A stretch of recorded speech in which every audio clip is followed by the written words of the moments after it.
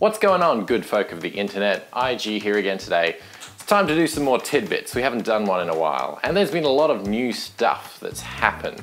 Not just Linux specific stuff, but with a bit of a Linux spin on things.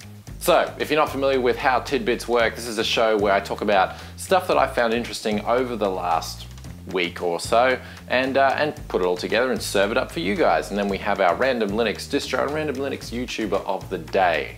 So let's get into this.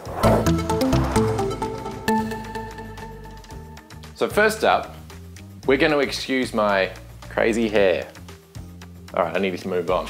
Second up, we had a really big tech event in the tech world, and that was from Microsoft. They had quite a show in terms of the new stuff that they wanted to bring to the table, new hardware categories, new devices, new phones, that kind of thing. But the ones that really stood out to me were both the Surface Pro 4 and the Surface Book. Now, both of these, if you cruise through comment sections of any of these bits of hardware through the internet, you'll see at least a couple of people saying, "Can't wait to install Linux on this," and I personally think that's pretty cool.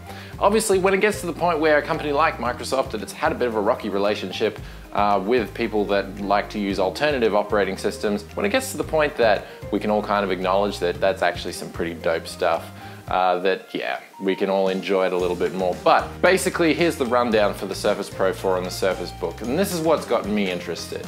First of all, we got 6th gen Intel processors, and we're starting to see some good kernel development in that regard. Also, obviously the continued evolution of touch. Touch interfaces, I think, work really well now on Plasma 5, and Unity to an extent. It's not quite as scalable as what I found Plasma 5 to be, but with these devices, in terms of battery life, in terms of the kind of performance you'll be able to get out of them, and also just the sheer screen resolutions that some of these are pushing, it is crazy. So my next biggest thought is, okay, what's going to happen with high pixel density displays and the Linux ecosystem? Because I feel like this is one area where we can, where either the Linux community can really rise or fall on this point, because displays are getting crispier and crispier and crispier. And yeah, hardware support is a little bit sketchy. Well, not hardware support. The front-end user interface support is a little bit sketchy. It's getting there, but it's 2015 and these high pixel density displays are going to be around for a while, so this needs to happen. So yeah, Surface Pro 4 and Surface Book really got me excited, and if you haven't seen what these things are capable of, then I definitely I definitely recommend go and watch the event that they did, because all kidding aside, I honestly think they probably got the Tech Event of the Year award, in my book anyway, amongst the big technology vendors out there. So let's move on to new stuff in the Linux world, such as Manjaro. So Manjaro had their new release. Obviously, Manjaro is a rolling release, but every now and again they push out a major update that pulls everyone back to the same page and gives new users an opportunity to jump on the ship after all the improvements have been made. So obviously, having Manjaro have a new release, it also means we get quite a few distributions that are based off Manjaro get a bit of a spec bump as well. And probably one of my favorites of those is Netrunner Rolling. So they've put out their updated release for their Kde Plasma 5 goodness. We've got a lot of Plasma goodness in this latest version of Netrunner, including Plasma Desktop 5.4.1, we've got the Linux kernel 4.1.9, and number 5s in pretty much everything else. VirtualBox 5, LibreOffice 5, a lot of up-to-spec stuff, which is really great to see. So that's probably one of my favorites that has come out of the whole Manjaro update. But of course, if you're a Manjaro user, you already know that. And if you're not, then go and check out some Manjaro videos, because I think they're a really good distribution for the middle ground user that wants to get a little bit more into Linux. So yes, there's lots of new type stuff and things to celebrate in the tech world at the moment. And I'm really excited to see some of these new products in the hand. Would be great. Anyway, we're gonna move on. So the Linux distro of the day.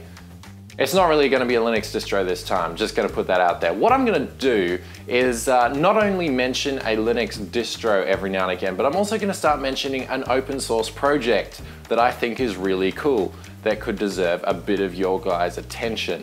And the first one to kick this all off is something that's very near and dear to my heart, and that is video editing. Because I make videos, I've always appreciated a great video editor. And this one has been in its infancy, and it's been available for quite some time, but it's on the verge of having a huge, big update. And it's been in development for goodness knows how long now, and it is Openshot 2.0. Openshot Video Editor is a fantastic video editor that if you have not checked it out before and you're running Linux, definitely go check it out because it's one of the more user-friendly video editors out there. It has great compatibility with a lot of different codecs and media types and has a very intuitive user interface. And the version 2.0 that is coming is going to be immense for the open source software world in terms of putting creative software on the map within the open source community. So definitely go and check it out. The developer's name is Jonathan Thomas, I believe, and he's been slaving away at Openshot 2.0 for a long time. I had a Kickstarter project which was pretty successful, I think, about 2 years ago, and the Openshot 2.0 will be coming to Windows, Mac, and Linux. All under GPL licensing, which I think is fantastic. So go check that out. And second of all, we have our random Linux YouTuber of the day, and that's Sneaky Linux. Sneaky Linux has been one of the consistent, stable partners of the Linux on YouTube project for I don't know how long now. If you haven't heard of Sneaky Linux, he does a lot of those really random, quirky, very lightweight, very eccentric Linux distributions out there, and he's literally got hundreds of videos. He's a ball to watch. He's got some great content there, so go and check him out and give him some likes. That'll be all from me, guys. This has been a long, rambly kind of video. I will see you all in the very next video.